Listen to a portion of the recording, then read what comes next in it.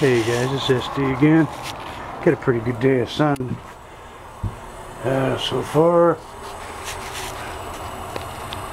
We are sitting at 27.7 volts coming in. Batteries are at 27.2. We're at about 1060 watts coming in at 38.9 amps.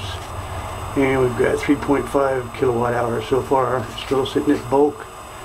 MPPT, and still on legacy PO.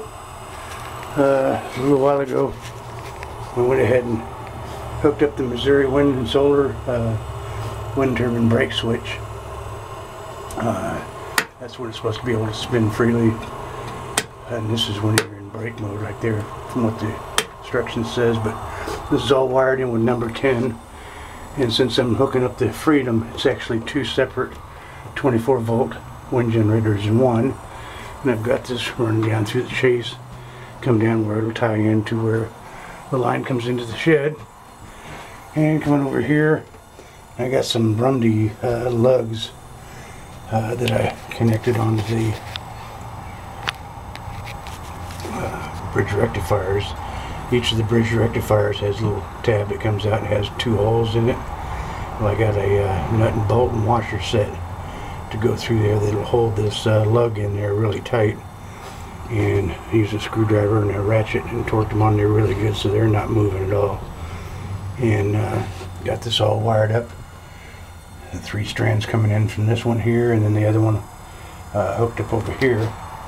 And if you look down on the bottom, here's your positive from this one, comes over, goes into the positive of the other one, and then comes out and goes to the Missouri wind and solar charge controller. Same thing from the negative, comes out. Let me back the camera off a little bit here. Whoops, along the wrong way. Coming from the negative, comes over this negative, and then come out, and I'm using number 4, and that's coming up to the charge controller. And we got some lugs we put on here, wired up just like they're saying to do in the book. So this should be ready to rock and roll, just waiting on some parts that Jeff sent me. They put the smaller bolt kit that came with the Freedom 2. It's for the I guess the Freedom wind generator, and the one I have is a dual, so the bolts need to be like 8.5 inches long. But we're still doing pretty good. It's at 38 amps right now, and still at 3.5 kilowatt hours so far. Got the trench pretty much all set up.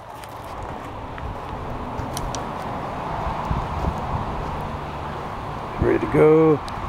Concrete's poured, and we get ready to hook this up. It's up there 20 feet. All I gotta do is take these bolts out of this side here, or the lag bolts out of here and here on each of these 3 mounts, and lower this back down, get the Freedom hooked up to it, run the wire down, it'll come out through here. The PVC will be over to the side over here where it'll come out. That'll have a little bit of slack line that'll come from here and then go over like that. That gives this clearance, so when this lowers down, the PVC won't be in the way.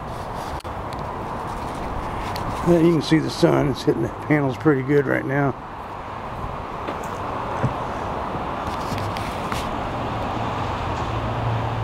It started since about 8:30 this morning. It's a little afternoon right now. So it's almost getting to be the best part of the day for sun. About another half an hour. But she's coming along. Hopefully I can get the part in there so I can get the wind generator up this Saturday and make a video of that. Here's the magnums sitting at 27.4, and this hasn't been shut off for 3 weeks now. It's been running non-stop.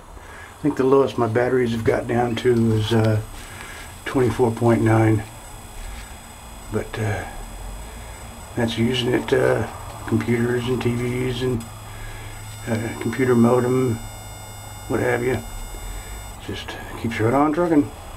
Alright guys, we'll catch you a little later on. Have a good one. Hey guys, it's SD. I'm just goofing around in the shed here. The tracking number says my bolts should be here tomorrow, so I went ahead and started putting the Missouri 1 and Solar Freedom 2 dual 24 volt wind generator together. There's the tail section. Part the PMA hooks too. Got the blades all set up. I got the 7 blade set up. And man, I have to get this thing up in the wind. But you know how it usually goes. Once you get it put together and up in the on the tower, that you get a couple of days of no wind just to mess with you. Anyway, let's see what we're doing. Still at about 940 watts coming in. We're at 5.1 kilowatt hours, 28.2 coming in. Batteries are at 27.7. Got 35 amps coming in.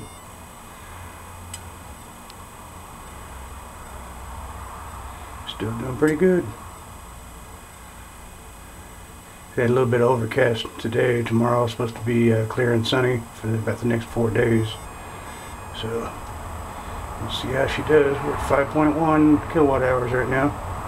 Not too bad. That's the second time now we've gone over 5. But it had a little bit of cloud cover breakthrough, so it's not too bad. Everything's working good. And this setup is waiting for the Freedom 2 to go up in the air, so that's going to be a fun day. Alright guys, we'll catch you a little later on.